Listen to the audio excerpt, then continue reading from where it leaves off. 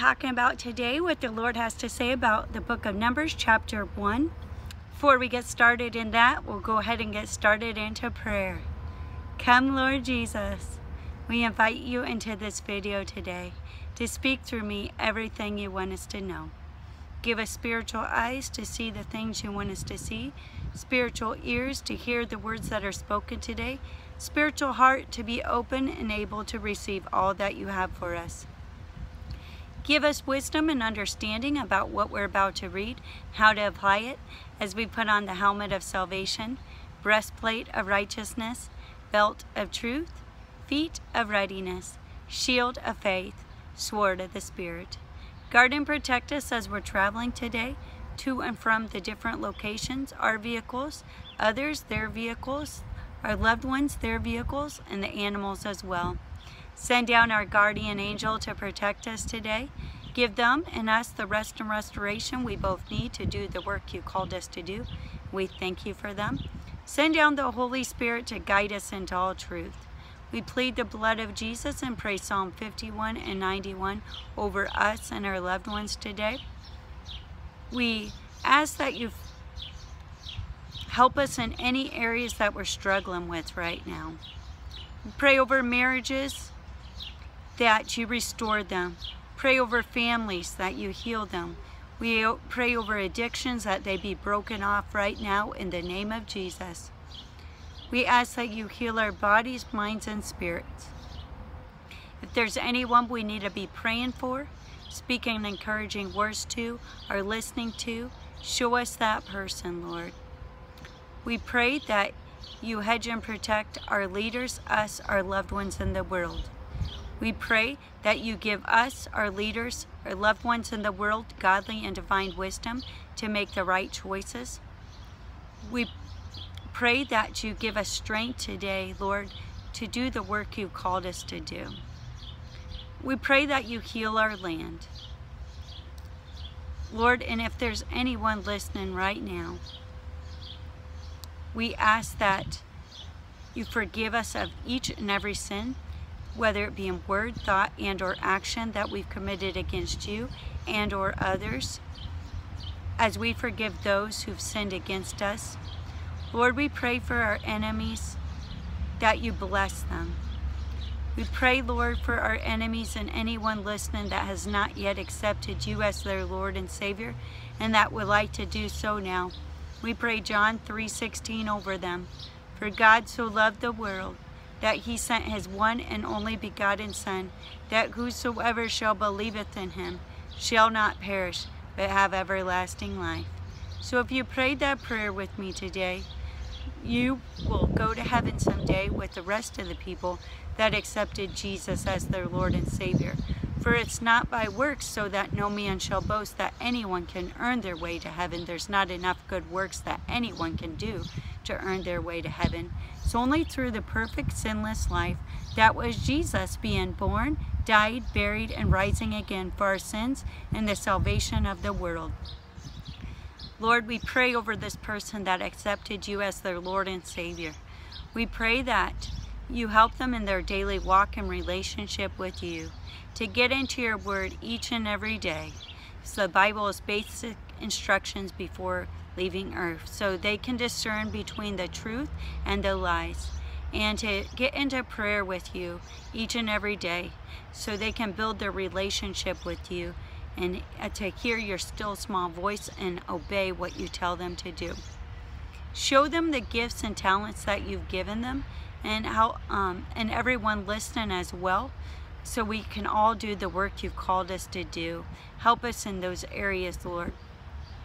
We pray against any attacks over everyone listening today from the enemy, Lord. We pray that you give us an army to rise up, to speak the truth boldly for everyone that needs to hear it, Lord. Give us boldness that we and ourselves wouldn't know we couldn't do without you. Give us the words to speak to people that come into our path, Lord. Help us to have those listening ears, to take the time to hear the people that are in our path. Thank you for everyone listening. May we all be blessed today by what you're about to share with us in the book of Numbers chapter 1. So let's go ahead and get started. And the Lord spoke unto Moses in the wilderness of Sinai, in the tabernacle of the congregation, on the first day of the 2nd month, in the 2nd year after they were come out of the land of Egypt, saying, Take ye the sum of all the congregation of the children of Israel, after their families, by the house of their fathers, with the number of their names, every male by their polls, from 20 years old and upward, all that are able to go forth to war in Israel. Thou and Aaron shall number them by their armies. And with you there shall be a man of every tribe, every one head of the house of his fathers. And these are the names of the men that shall stand with you. Of the tribe of Reuben, Elizur the son of Schedir, and Simon, Shelomiel the son of Zurishaddai. Of Judah, Nahshon the son of Amminadab. Of Issachar, Nethiel the son of Zeur. Of Zebulun, Elibab the son of Helon. Of the children of Joseph, of Ephron, Elishama the son of Hemedad. Of Manasseh, Gamaliel the son of Pedasur. Of Benjamin, Abidan the son of Gideoni. Of Dan, Ahizor the son of Ammishaddai. Of Asher, Pegilel the son of Ochran. Of Gad, Elisaph the son of Deuel. And Naphtali, Ahira the son of Enon. These were the renowned of the congregation, princes of the tribes of their fathers, heads of thousands in Israel. And Moses and Aaron took these men, which are expressed by their names, and they assembled all the congregation together on the first day of the 2nd month. And they declared their pedigrees after their families, by the house of their fathers, according to the number of the names, from 20 years old and upward, by their polls. As the Lord commanded Moses, so he numbered them in the wilderness of Sinai. And the children of Reuben, Israel's eldest son, by their generations, after their families, by the house of their fathers, according to the number of the names, by their polls, every male from 20 years old and upward, all that were able to go forth to war. Those that were numbered of them, even of the tribe of Reuben, were 46,500. Of the children of Simeon, by their generations, after their families, by the house of their fathers, those that were numbered of them, according to the number of the names, by their polls, every male from 20 years old and upward, all that were able to go forth to war. Those that were numbered of them, even of the tribe of Simeon, were 59,300.